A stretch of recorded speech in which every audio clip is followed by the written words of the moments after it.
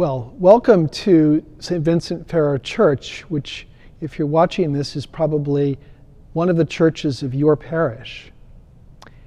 And as you may know, I'm Father Walter Wagner. I'm the pastor of this parish, and that's a great joy for me. And I'm here with Brother Hyacinth Grubb.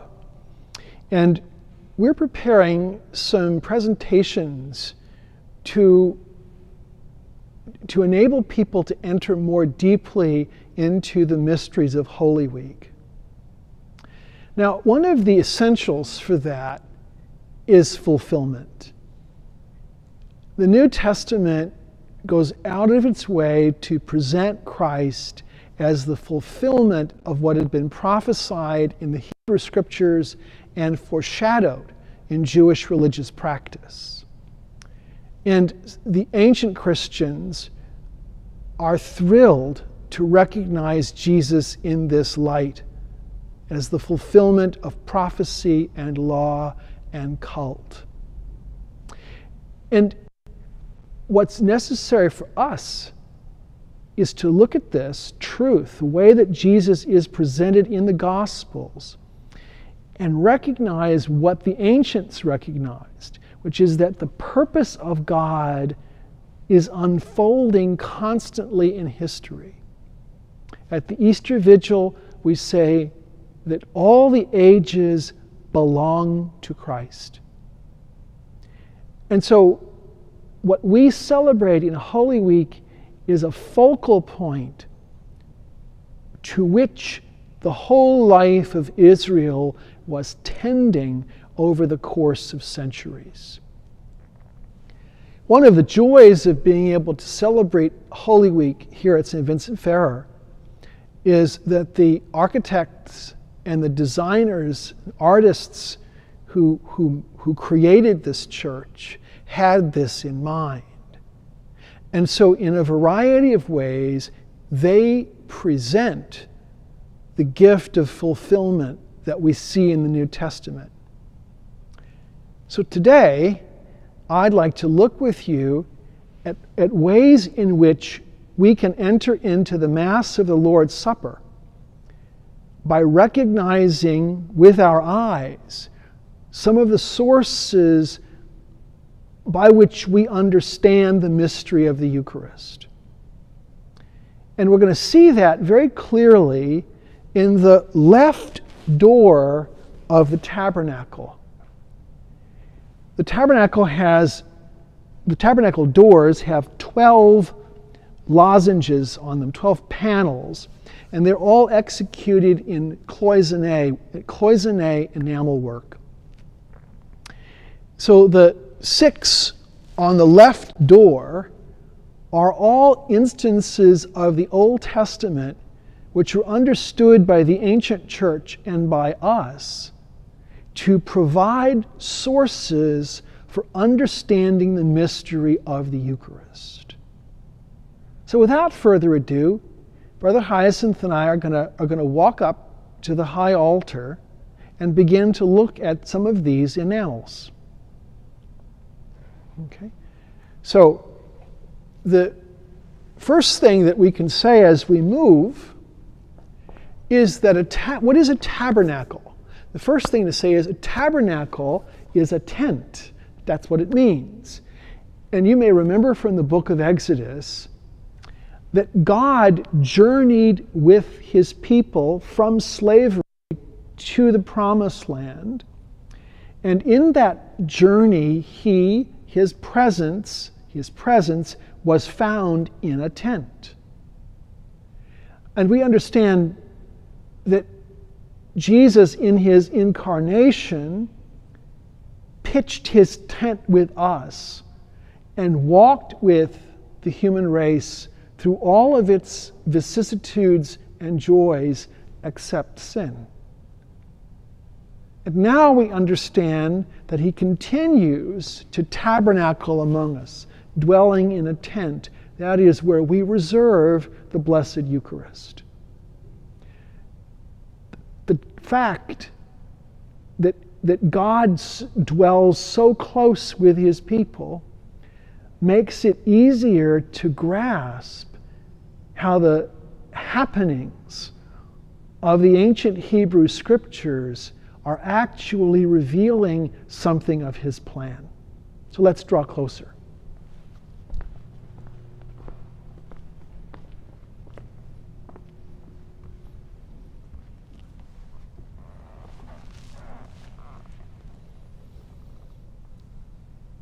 You have here these six, and they're really six gorgeous enamel plaques, or they're panels in the door. The color is lush. The detail is fantastic. And in these beautiful gem-like ways, these six images are icons for the priest to look at while he celebrates Mass. And really, it was the priest alone who saw them up close. Now, the first of the images in time is right here on the upper left, and it is the sacrifice of Abel. Now, you'll remember that Abel sacrificed livestock.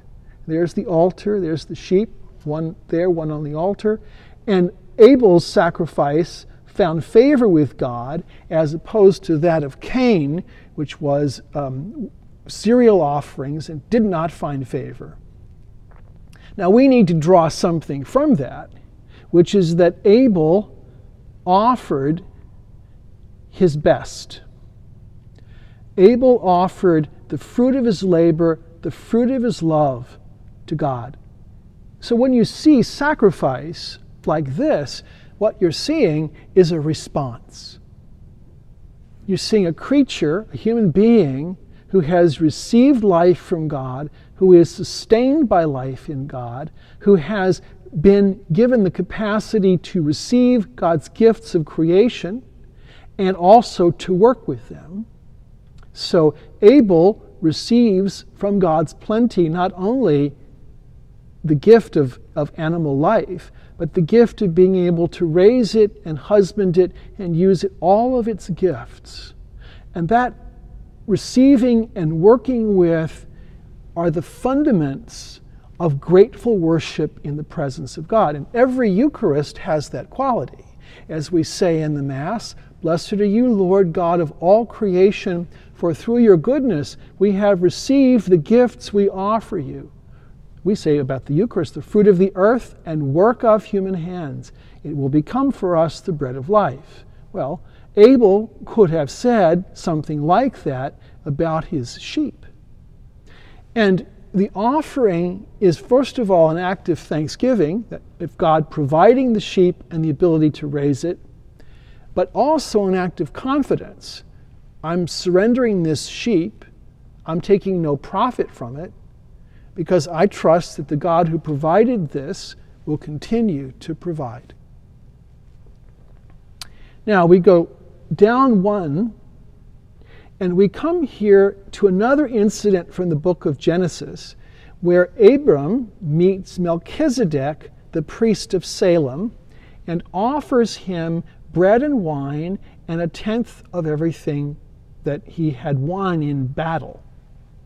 The offering of bread and wine is, of course, significant for us, not just because it establishes a historical pattern, but because it's a sign here in the book of Genesis that bread and wine suffice to represent all of God's gifts, all the gifts we receive from His plenty, all the gifts we are privileged to work with, using our hands and our minds and our imaginations. And so in the Mass, we recognize that the host and the wine put on the altar at the presentation of the gifts represent all of our gifts, all of the things we have received in God's gift of creation, all the things we have received in terms of our own bodily life, our talent and our temperaments, the gifts we have received in being able to do the work that we do and sustain the relationships we sustain.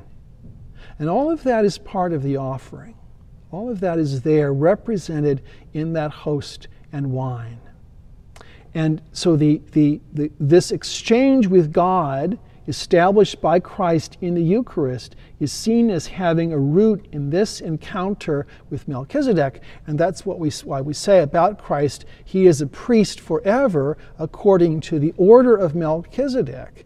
And we attribute that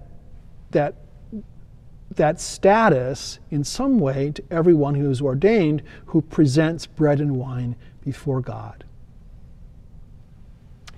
Then down here, we have a third powerful, difficult to grasp image, which is Abraham offering his son, Isaac, on an altar to God. There's Isaac, there's Abraham, and there is the angel telling him to stop and not make the offering. And over there, right here, is the ram caught in the thicket, who is offered instead.